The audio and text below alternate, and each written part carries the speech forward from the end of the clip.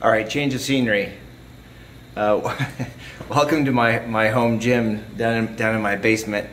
Today, I was actually able to solve a problem that I've been wanting to solve for a few years now. First, it was put off because I was gone last year working for the Army, deployed. But now that I'm back, now that I'm in a precision machining technology class, I was able to fix the problem actually with this treadmill right here. Let me set up and I'll show you what I mean. So I built this this home gym, or at least started building it about, I don't know, 3-4 years ago when we moved to Illinois. And and I've got some of my favorite things in here. I've got this treadmill by Nordic Track, which has been really great for me. It has an extremely high elevation. I think it goes to what, 50 degrees. But after I built the shop, the stupid thing broke. I don't know what happened. Other things I have in here, I've got this Airdyne, this Schwinn assault bike that I ride every day. I got the rings, the heavy bag, a little workout machine here where I mostly do just pull downs on this. I do a lot of squatting and pulling and all sorts of things on this total gym clone. And of course, you gotta have the squat rack. Squat, pull, and press, right? So I got the hex bar and the straight bar. But anyway, not much, but here's my home gym. And here's the problem with that stupid treadmill. After I got it set up down here, this broke. This is an elevation nut. Let me sit down here. Whoops, excuse me. So this is an elevation nut, and an Acme screw threads through here. This stays stationary, held by these lugs here. And as that Acme screw moves through this nut, it articulates that tread to raise the tread up to 50 degrees, anywhere between 0 and 50. So that broke. And I couldn't even use it. I couldn't even turn the treadmill on. Every time I turned it on, it would try to go through this, this startup sequence where it would test this nut, and since it didn't have a nut in there, it would just spin, and I wasn't able to use the treadmill. So temporarily, let me take you back over here.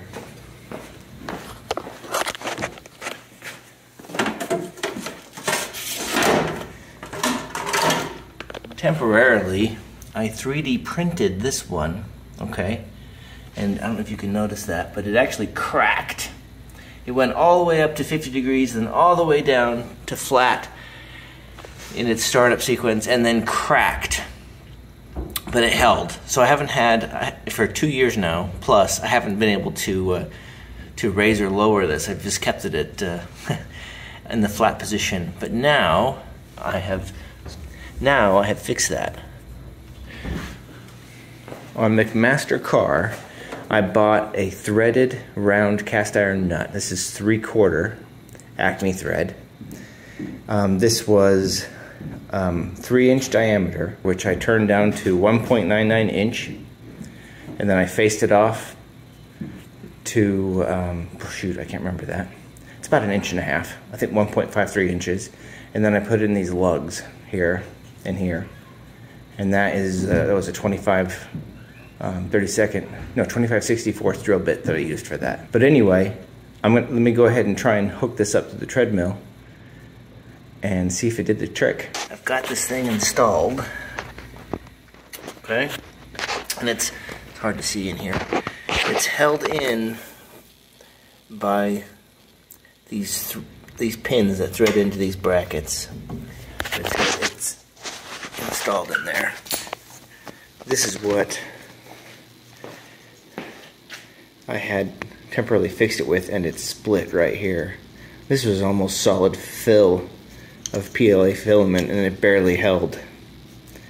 Evidently, when when this thing broke. I don't know if it was elevated at the time, and that's why I couldn't get it back to this this zero position. But in any event, let's go ahead and test this thing and see what it does. See if it works. Let's go 2, speed, and cross your fingers, please don't break. 2, elevation. Oh, look at that. Let's pump it up. Let's see what happens. Going 10. So that's how that works.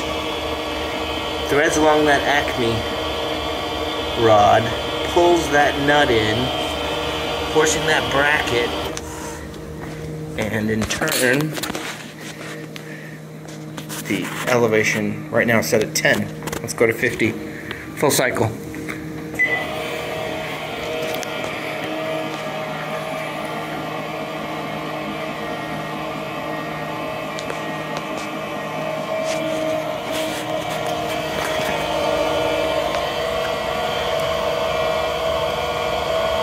That's pretty.